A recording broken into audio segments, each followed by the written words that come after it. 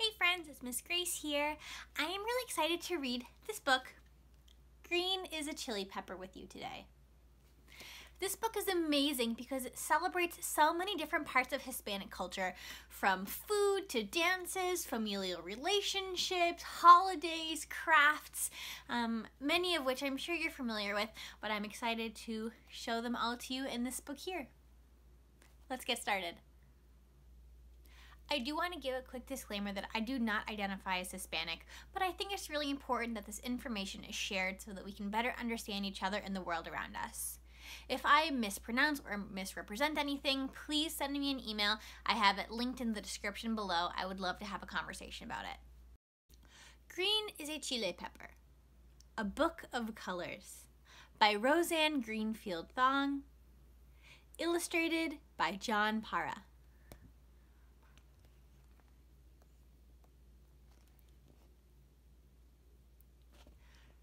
Red is a ristra. Red is a spice. Red is our salsa on top of rice. Red, rojo. Red is a ribbon. Red is a bow. And for skirts, for baile folklorico. Red, rojo.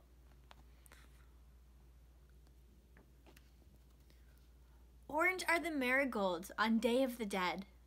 Orange are the platos for special bread. Orange, naranja. Yellow is masa. We used to make tortillas, tamales, and sweet corn cake. Yellow, amarillo.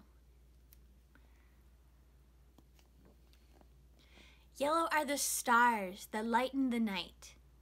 Yellow are fosforoles flickering bright. Yellow, amarillo.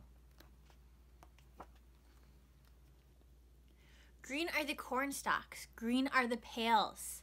Green is a bench for abuela's tales. Green, verde.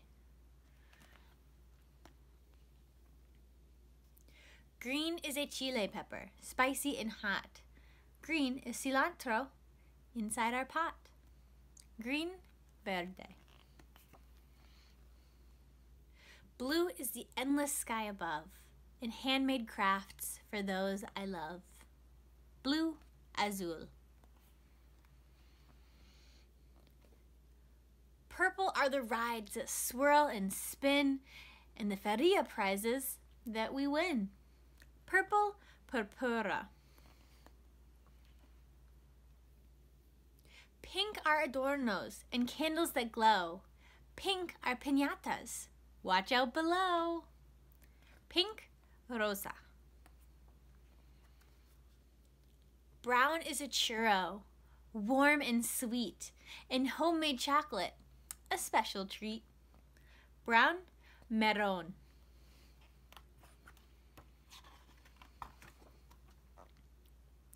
White are the flowers we put in a vase, in sugar skulls and handmade lace.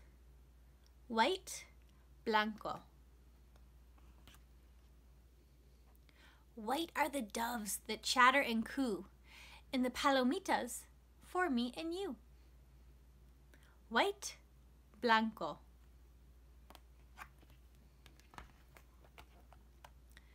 The world is a rainbow of wonder and fun, ribbons of color rolled into one. And ponchos, sorapes, and xylophones too. These beautiful colors are waiting for you. The end. Now, if there were any words in the book that you weren't familiar with, stay tuned because I'm going to read through the glossary, which means that I am going to explain all of the words that maybe weren't so familiar to you. The glossary is sort of like a dictionary, but only includes words from that book. Abuela, grandmother. Adornos, decorations. Baile folklorico, Mexican folk dancing, known for heel stomping and swirling skirts. Each part of Mexico has different dance costume, which can include ribbons, bows, fancy hair pieces, and shawls for women. in colored hair ties, belts, wide-brimmed hats, and boots for men. Calaveras. Sugar skulls given as gifts or tokens of love and placed on families' altars for Day of the Dead. The skulls, made of hard compacted granular sugar, are decorated with colorful sugar frosting and often have names on their foreheads. Chiles. Chiles come in many colors, including green, red, orange, yellow, and even purple. Two popular green chiles are poblanos and jalapenos.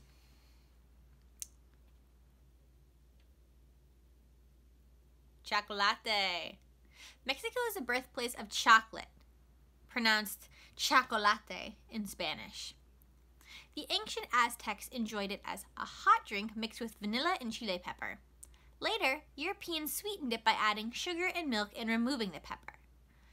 Mexican chocolate comes in bars, discs, syrup, and powder and is used in a special meat sauce called mole. Churros. Long, thin, donut-like snacks that are fried until crunchy and sprinkled with cinnamon sugar. I love churros. Dia de los Muertos, Day of the Dead.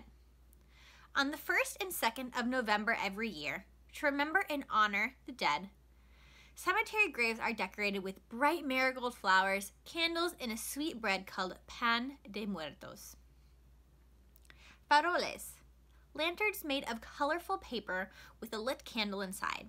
They are used for 9 nights before Christmas, during posadas, or procession, during the village, when participants stop at different homes to sing carols and enjoy food. Feria. Held during holidays, ferias are carnivals that often include rodeos, rides, food stalls, and game booths for winning prizes. Masa.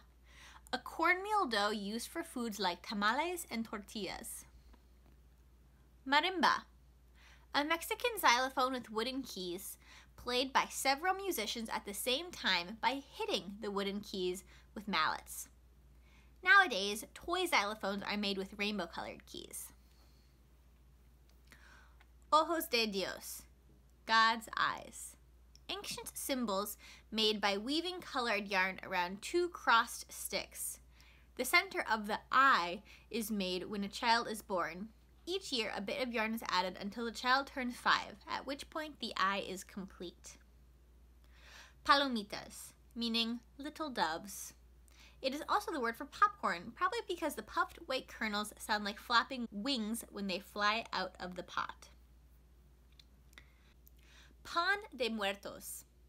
This sweet bread, known as bread of the dead, is baked specifically for Day of the Dead. It is often shaped like a skull and covered with frosting to resemble skeleton bones. Piñatas. Containers made from paper mache, covered in colorful paper and filled with candy and toys. Breaking a hanging piñata is a favorite party game. Blindfolded children take turns hitting it with a stick until the treats drop out of the ground.